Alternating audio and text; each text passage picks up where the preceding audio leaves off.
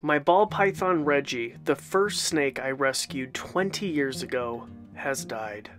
You might remember Reggie from the video we did when we took him to the vet. It's when my vet pulled something very unusual out of his behind.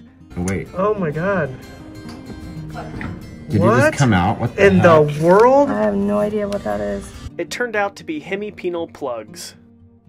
Yeah, it looks good. So Reggie is not gonna die? No, Reggie's not going to die. And Dr. Meadows was right. Reggie did live for almost another year after that visit. She even came back to check on him in August of 2022. Really good. Body condition looks a lot better, but we still have this issue here.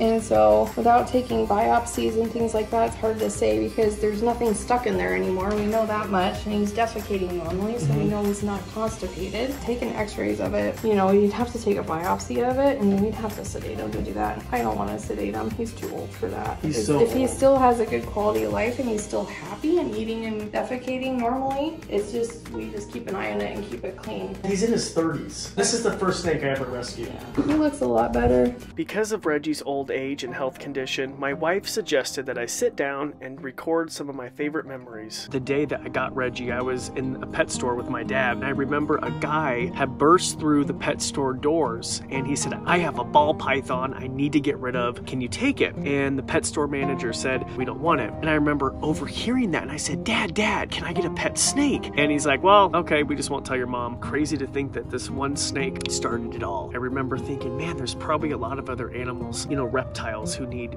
homes. So at 13 years old, I started Cyprus Hill Animal Reserve, and Reggie was the very first animal that I ever had. Look at that. Now, this is a ball python. They live in Africa and termite mounds. Believe it or not, termite mounds. And they rodents who live in termite mounds. I got him when I was in middle school, so I passed so many life milestones. High school, graduating college, to getting married, to getting my own house, my own property where the animals live. Like, he's been there, and he's getting older. And, you know, ball pythons can live to be in their 30s. And, you know, when I got Reggie, he was an adult.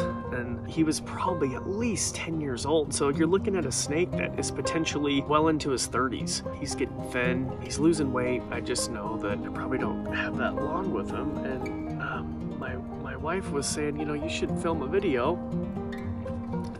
So, you know, when he does pass away, that you'll be able to look back and